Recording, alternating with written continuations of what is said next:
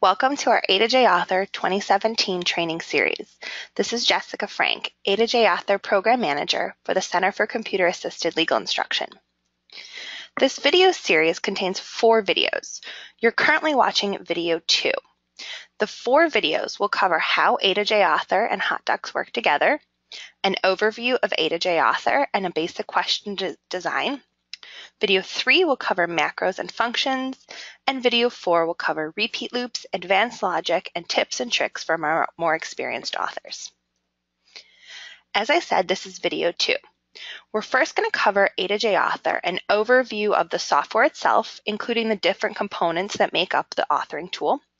And then we'll focus on basic question design, including how to create questions and some basic authoring tips. So to begin, here are our navigation tabs. This is the first screen that you will see once you are logged into the A2JAuthor.org website and have launched the authoring software. This is the Interviews tab.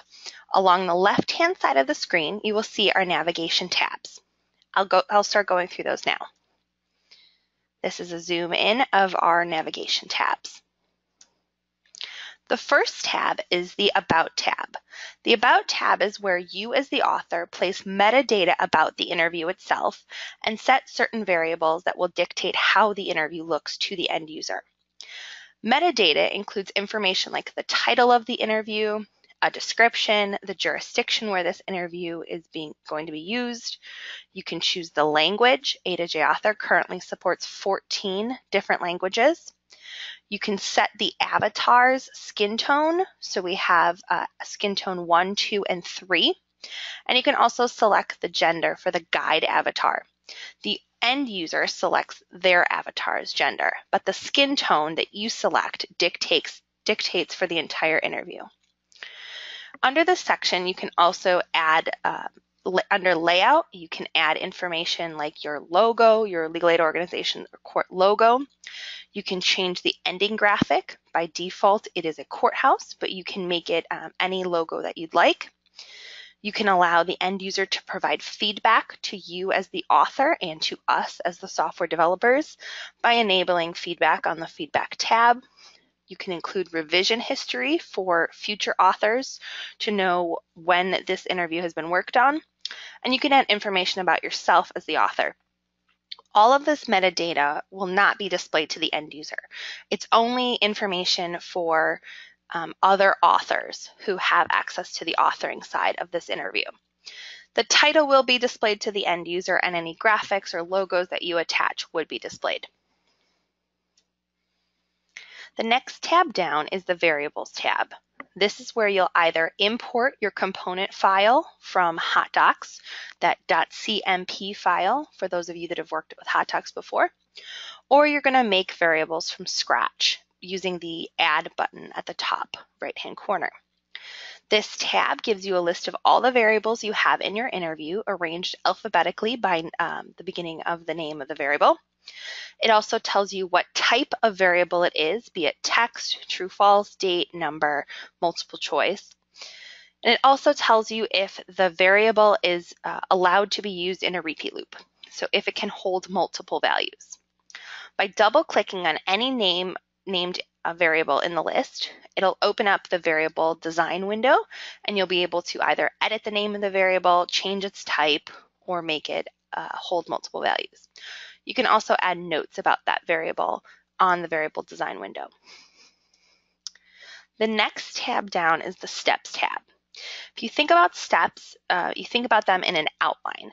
They're the big headline chunks that you'd have in an outline. You can have up to 13 steps in an interview.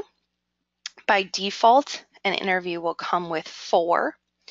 You can edit the name of the variables, and you can you can edit the name of the steps, the signs, and you can add or delete steps from this tab as well. This is an example of how the signposts or the steps will look to your end user. The next page tab down is the Pages tab. This is where you're going to spend a majority of your time, and we'll go more in depth in the next section into how to work within the Pages tab. but there's a lot going on this tab. So first, you can see that you can open, clone, add, delete, or create new pages or pop-ups at the top. The pages are listed in order of step and then alphanumerically. The list of pages tells you the name and the beginning part of the question of the text.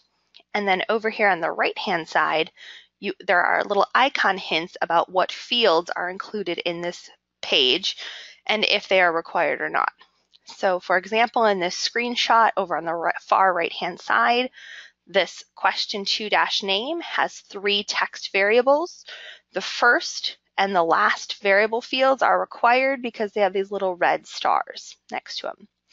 The second one down is the gender question, and it has a gender variable, also required. The other questions showing up in the list do not have any fields right now. They're purely text questions. And at the bottom here, we have the pop-ups, which are a list of all your pop-ups. I don't have any in this screenshot example, so the list is blank, but if I did, there would be a list of my pop-ups as well. To edit any question, you simply double-click on the name of the question, and up will pop the question design editor. Same thing for pop-ups. The Map tab is the next one down the list. The Map tab is a way in which you can visually see how your interview is flowing. The Pages tab only is listed alphanumerically, but this Map tab lets you see the bigger picture, lets you see the forest for the trees, and allows you to visually see the flow of your interview. It also gives you icon clues about what are in each question, and it's color coordinated to match the steps. You know that tan, yellow, and purple here are all in different steps. A new addition to A2J Author 6 is the Files tab. The Files tab allows you to see all of the external files that are included in your A2J guided interview.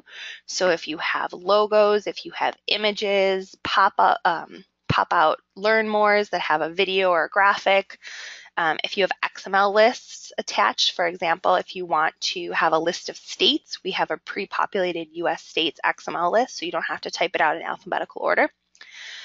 You can, on this page, also see the guide.json and the guide.xml.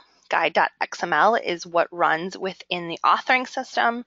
Guide.json is what it plays in the A2J viewer to allow your end user to see your guided interview. From this page, or from this tab, you can also delete external files that you may have attached. If a file is allowed to be deleted, it will have a checkbox next to it. You can see, for example, here, guide.json and guide.xml do not have checkboxes because you cannot delete those. Those are intrinsic interview files. But the other files in the screenshot are able to be deleted. They're all things that I added to the interview itself. So I can check them and then click the delete checked files, and it will delete them for any files that I've selected from my interview. I can also upload files at this point. So if I wanted to bulk upload images or XML files, I could do that quickly here. You can also attach those same files when you're authoring in the question design window when you're actually creating the question. So this is just 2 places that you can add files to your guided interview file. The next tab down is the All Logic tab. This also is an addition to A2J Author 6. This allows you to see all the logic that is running in your interview. And it only shows you the questions that have logic in them. So you're not going to see every question in your interview, just the ones with logic. You'll see whether it's before or after the question. We'll talk about that in the advanced logic section, what that means. But it either runs before your question is displayed or it runs after the end user has made some selection in the question. This screenshot here only shows after because I don't have any before in my interview. But here you can see the logic and you can edit it here. So if you are converting old A2J 4 interviews into A2J 6, this is one of the first stops you should make to ensure that your logic properly converted.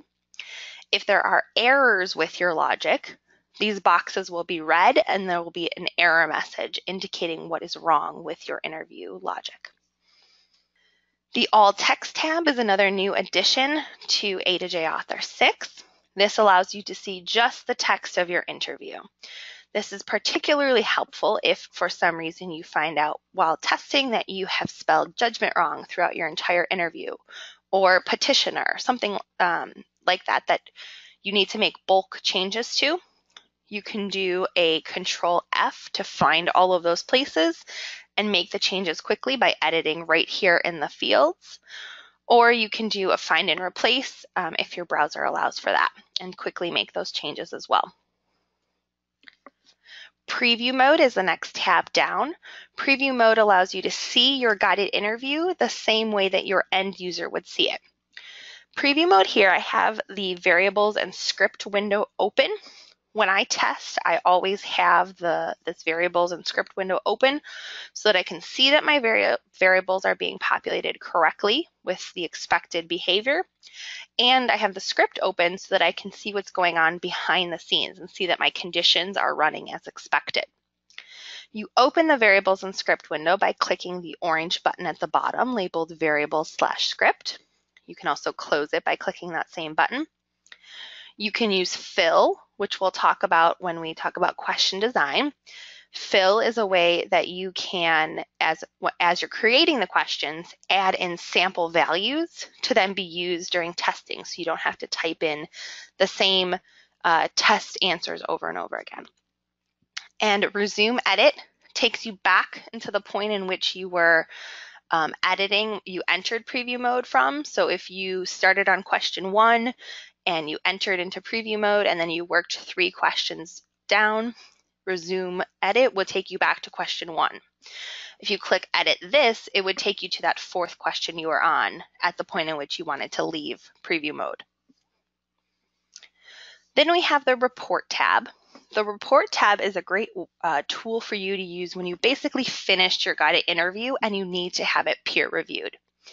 So the full report will generate a report of all text, variable, all conditions that are used inside of a guided interview. The transcript report is just a script of the text.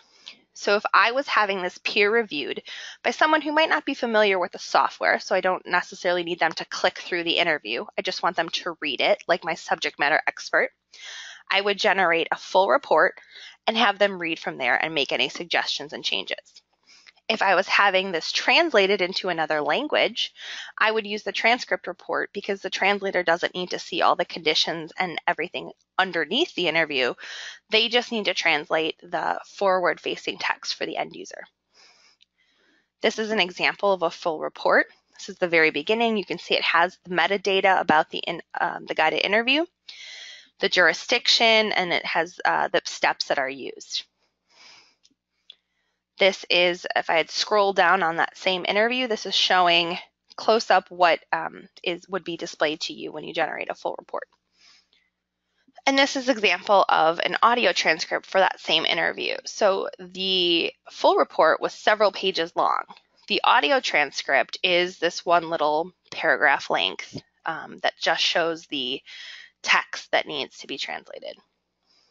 The final tab that we'll talk about today is the Publish tab.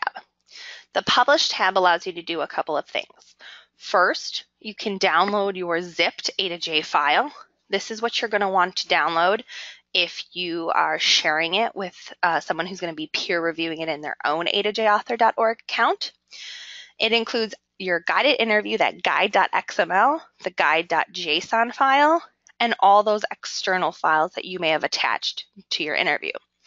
If you select just the download.a2j file, it's going to just download your guide.json and guide.xml files. It's not going to include any of those external files. You can also, on this tab, publish to LHI's Rebuild QA, their staging server, or you can publish to LHI's production server from these buttons. You're going to want it to test on the Rebuild QA server and then publish to production when you're ready to go with your final A2J guided interview. Once you're on the LHI's servers, you can attach or connect your Hot Docs template to your A2J guided interview. Now we're going to talk about question design. This is where 95% of the work that you do in A2J Author will happen. The first step is, of course, to log in. go to our website, A2JAuthor.org, click the Author tab. If you are already logged in, you'll see a button that says Run A2J Author. If you have not yet logged in, you'll be prompted to do so from that page. Once you are in the authoring tool, you either open up a blank interview or you can work on one that you've already started or one that you are editing or revising. From that point, where you're going to spend most of your time is on the Pages tab. And we'll talk a little bit about the Pages tab, and then we'll dive deeper into the Question Design Editor, which is where you actually make changes to pages and add new questions. So here, the first step that you can see is you can add new pages. If you double click on any of the pages listed, you will be taken to the Question Design Editor. Questions appear in an A2J guided interview by how they're connected to each other. If you want to see that, you look at the Map tab. Questions here are listed by step and in alphanumeric order. By clicking on any of the questions, it'll pop up that the Question Design Editor. You need to double click to open it. Once it's open, we'll talk a little bit here about what the different sections look like, but this is an example of what it looks like when you first open the Question Design Editor. The whole flow with A2J Author 6 in the Question Design Editor is to keep scrolling down that editor to get additional access to additional features within the authoring tool. So at the beginning, we have the Page Info section. This lists the step that your question is currently assigned to, and it's where you can change it. The name of the question, also editable, and any notes. These notes are for the author's eyes only. They will only be seen by you and whoever has a copy of the author version of your interview. They will not be seen by the end user that will ultimately be using the guided interview. If we go down to the next section, the question text section, this is where you will type in the body of your page. When you click into the text section here, for example, if you clicked into the space where it says, what is your address, you would get a text editor, which I'll show you in a second, that will allow you to embolden, italicize, underline, indent, outdent, and add hyperlinks or pop-ups.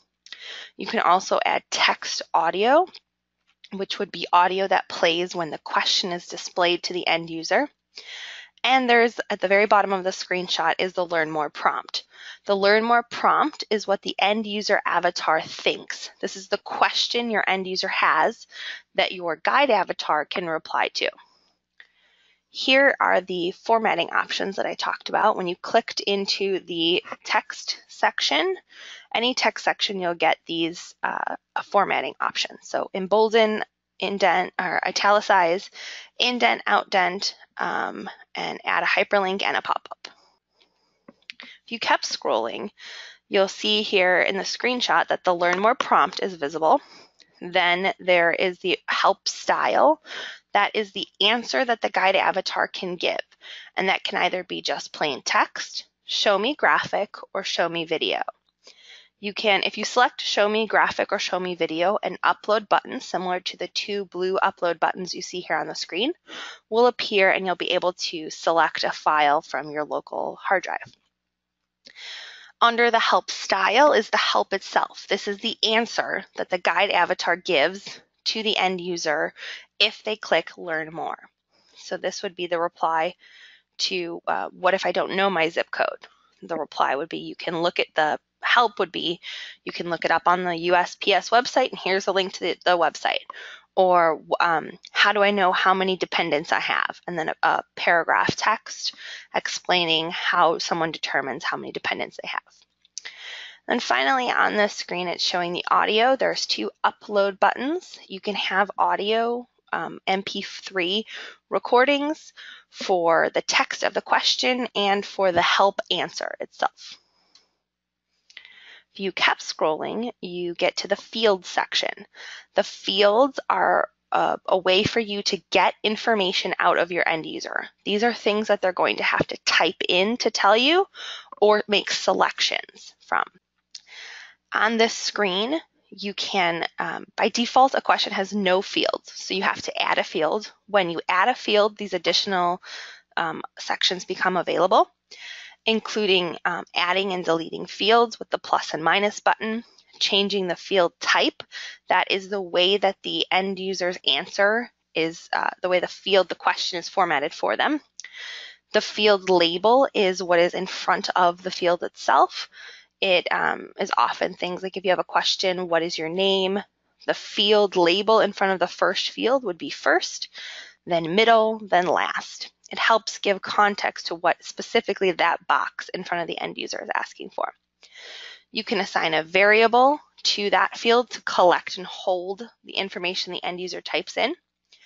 You can include a default value, which will show to the end user as a suggestion. For example, if you are in Florida, you can have a list of states, like what is your address? The list of states would show all 50 states, but you could have a default value of Florida that would display to them and would be collected unless the end user changed it. You can require an end user to answer a question. You can limit the number of characters that can be typed in. A new feature in A2J 6, when you as the author limit the characters, when you put in a max character count, the end user is given a countdown that then goes into the negative if they exceed the count, and they are prevented from moving on if they have exceeded the count that you have placed on them, the limit. And finally, on this screenshot, it says, if invalid, say. By default, if a question is required, there is a default prompt that appears if the end user does not answer that question. It says something to the effect like you need to fill in this answer, or you need to answer this question, but you as the author can change what that says if you'd like. Digging a little deeper into the field section. So here, for example, with the default value, I've included a screenshot right here that shows that I have Cook as my default for a question about county.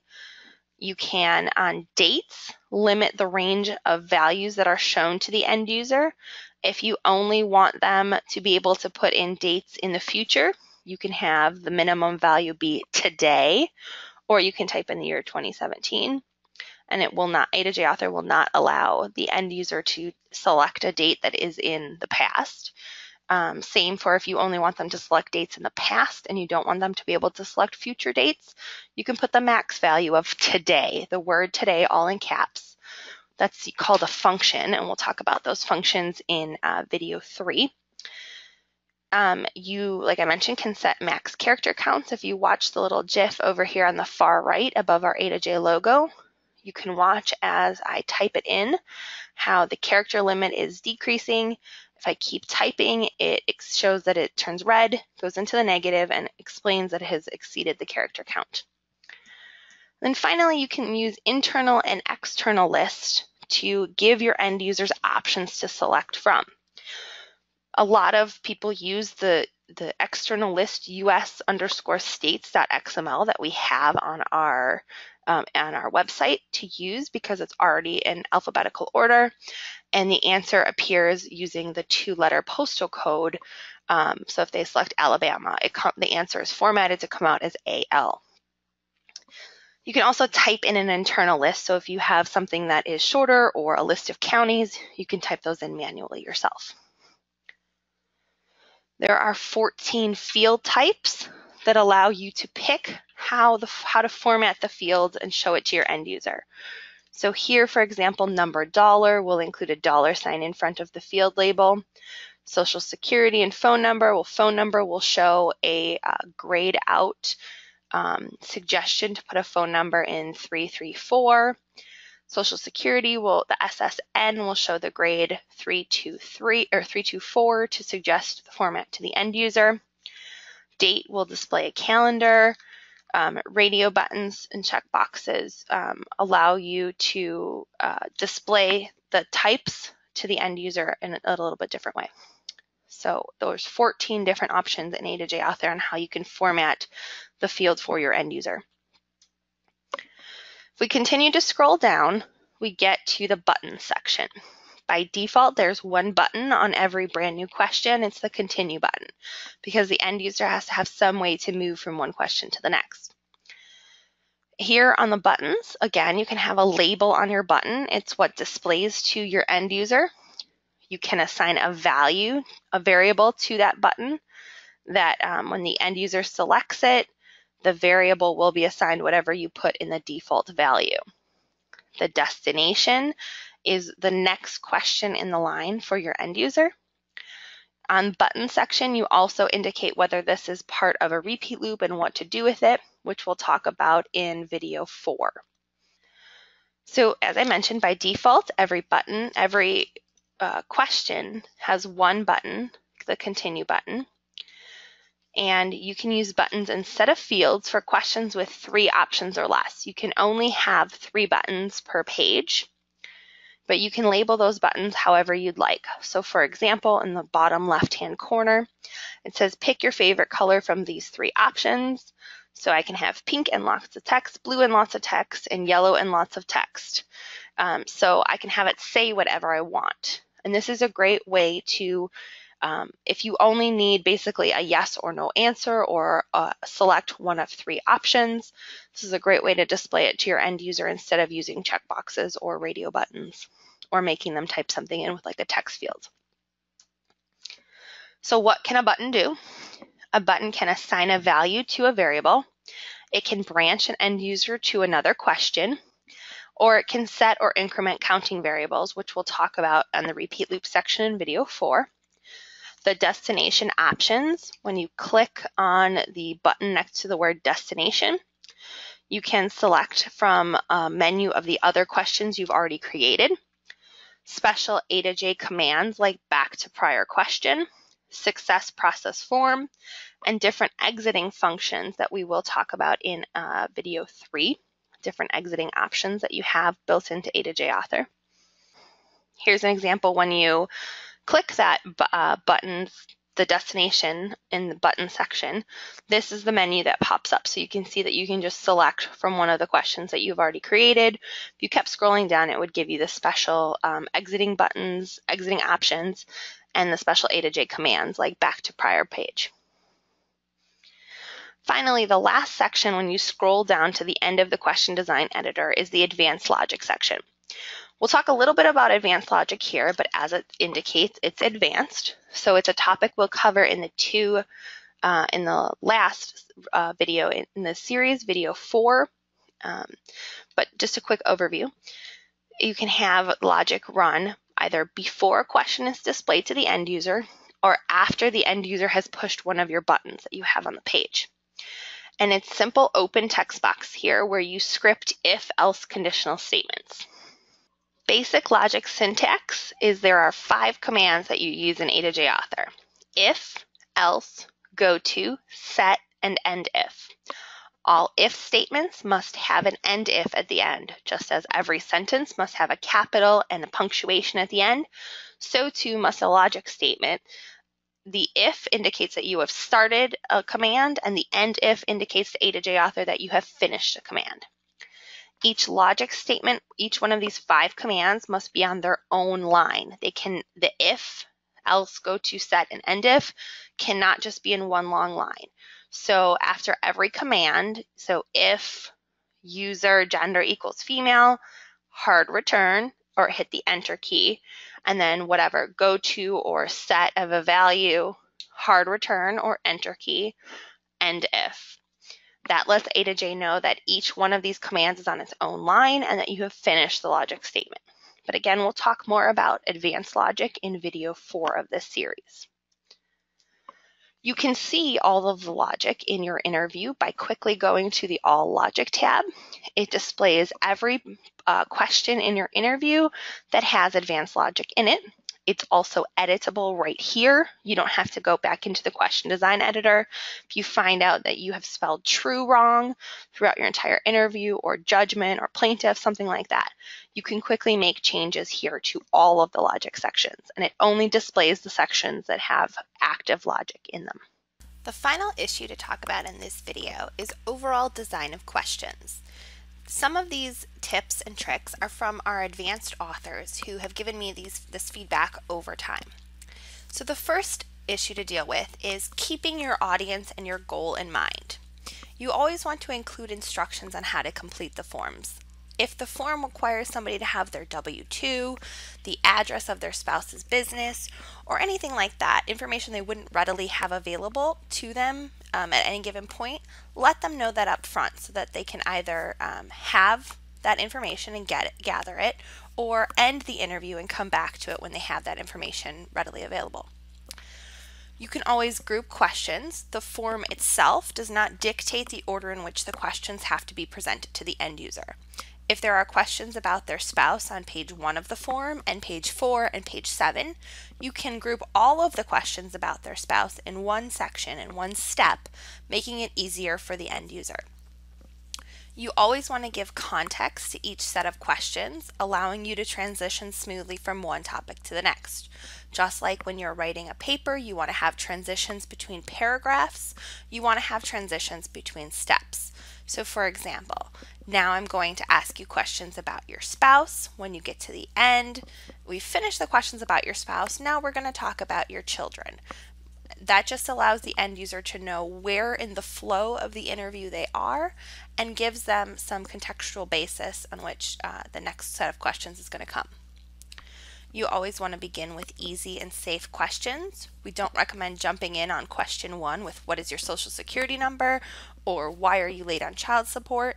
Start off with easy questions, build trust in the interview, and then you can ask those more difficult questions. The goal is a 5th grade reading level. You want to use bold, but you should use it sparingly. And there are 14 different ways that you can ask questions of an end user in A2J using fields plus the buttons. So you want to keep it interesting by using different question formats to ask the questions, but you don't need to use all 14 of them in one interview. And you don't need to use all 14 of them in a row. So you can balance interesting question formats with some consistency. And we recommend using images in the Learn More section or videos to help your end user out, because a picture is worth 1,000 words. And so if there is something like you need to sign at the end of your petition before you leave, or you need to get this section notarized, take a picture of the form itself, circle it in red using any kind of quick editor like Paint on your computer, and upload that image so that the end user gets a visual of what they need to do. The order of the questions is important. At the beginning of that interview, you should have that checklist and instructions. So a checklist of things they're going to need to answer the questions and instructions on how to use the interview. You should also have get those qualification and eligibility questions out of the way. You don't want someone to spend 30 minutes filling out a form just to find out that they don't qualify because they're in the wrong county or they make too much money. Whatever those qualifying questions are, get them out in the beginning so that you can branch people who are not appropriate for the form out as quickly as possible. I mentioned the sensitive questions starting off easy. You can start off with neutral questions and get harder. And you can embed questions in a safe context. So if the form does require their social security number, you can explain why you're asking for it, or you can explain why you're asking for their gender or their address, anything that people might be uncomfortable typing into a computer system. And it's also an opportunity for advocacy. There's a couple legal aid organizations that I know about that no longer ask for social security numbers via an A2J guided interview because they don't think that it's proper to have somebody typing it in case they're on a public terminal or they're at the library and they forget to log off.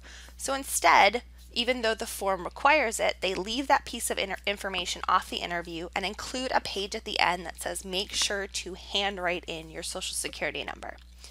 So it's an opportunity for advocacy as well. Finally, thinking about the individual questions themselves. And these are tips from an advanced author that I got. You should seek to evoke the truth. You should ask for an answer on only one dimension. You should accommodate for all possible answers. Allow for an I don't know or an other. There are things that you as the author may think that everybody knows offhand, but there are a lot of cases where an I don't know or an other or I'm not sure are appropriate responses as well, and let them explain in a further text box. You should be careful about assuming what a user knows. questions shouldn't rely on previous questions, and if they do, you should use tips, you should use things that are built into A2J already called macros, which we'll talk about in video 3, to recall information that they've already given you. So if you have to ask a series of questions, for example, about their children, and you need information one child at a time, and there's a series of questions that they need to fill out. Remind the end user which child they're talking about. So what is the name of your first child? It's Bobby. The next question, say, what is Bobby's date of birth? Who is Bobby's father? What is Bobby's address? This reminds your end user of what they've said before. Be careful not to use leading language, and always avoid questions that ask users to rank items by importance, because that's very subjective. The final thing to talk about is plain language and readability. You as the author are the subject matter expert on your end user, the person who's going to be using your form. Or if you're a developer, you're working with that subject matter expert. So make sure to write for your audience. Consider their age, their education, their culture, and the language of your reader. Make sure to use familiar words and phrasing, and if you have to use specialized terms, make sure you explain them. A2J Author has a lot of just-in-time learning features that allow you to explain things to your end users at the point in which they need to know it. So if you have to use specialized terms, make sure to define them with a pop-up, just to ensure that any end user that doesn't know what that word means has access to the definition. Make sure to avoid foreign, archaic, or noun-heavy phrasing. Use the active voice and direct address. Eliminate surplus words and omit the unnecessary details. You want to boil it down for your user and make it as easy as possible for them to complete the form. Generally, people using a guided interview are in a stressful situation. They're in a court setting, or they have to go to court. They have something they have to deal with. This is not a familiar area for them, and even experienced attorneys can be nervous trying to fill out court forms properly. So you want to make it as easy as possible for your end user. Again, 5th grade reading level is the level that we recommend shooting for. There are tools on the report tab when you run a full report that will give you your grade ranking for your entire interview and question by question.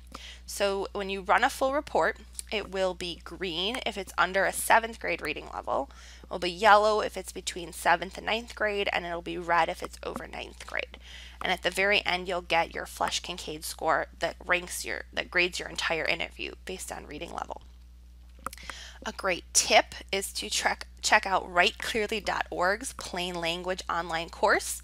They use A2J Author's sister software, Kali Author, to create Kali lessons that help teach you how to handle plain language and how to address plain language in your writing. And here is the URL. sites.google/a/lani.org/plain-language-library/home/plain-language-online-course. Thanks for watching. The next video in this series can be found on our YouTube channel, which is youtube.com/A2J Author. And as always, if you have questions, feel free to email me at jessica@kali.org. Thank you.